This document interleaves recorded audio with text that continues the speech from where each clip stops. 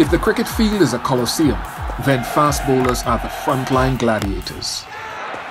Primarily, a fast bowler generates pace using run-up, quick arm rotation, mostly high arm action, and swift wrist release.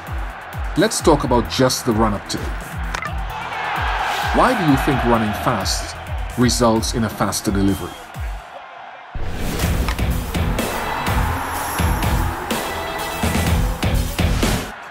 Bowlers run to accelerate and reach an optimum run-up speed and pass on the inertia of motion to the ball.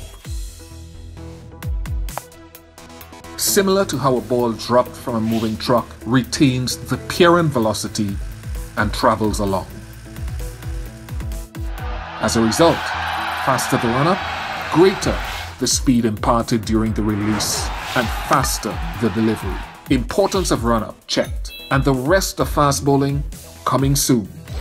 Just a thought, can't we just stand and deliver as baseball pitchers do? They clock 90 miles per hour and above without sprinting even a yard.